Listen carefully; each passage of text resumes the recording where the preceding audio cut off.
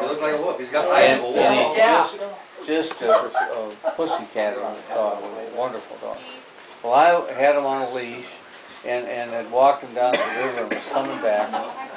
And I met two Japanese couples at the end of the street.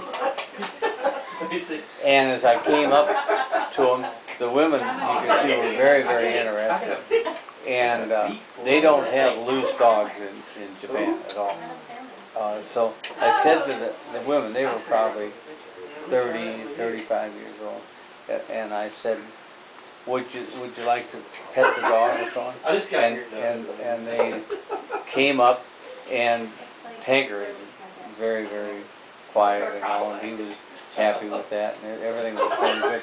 And the men were standing off, 20 feet away, and they both had cameras. That's awesome. And I finally said to them, would you like to get a picture? And they rushed up. Well, Tanker got a little bit of skittish, just a little bit. And I said, sit.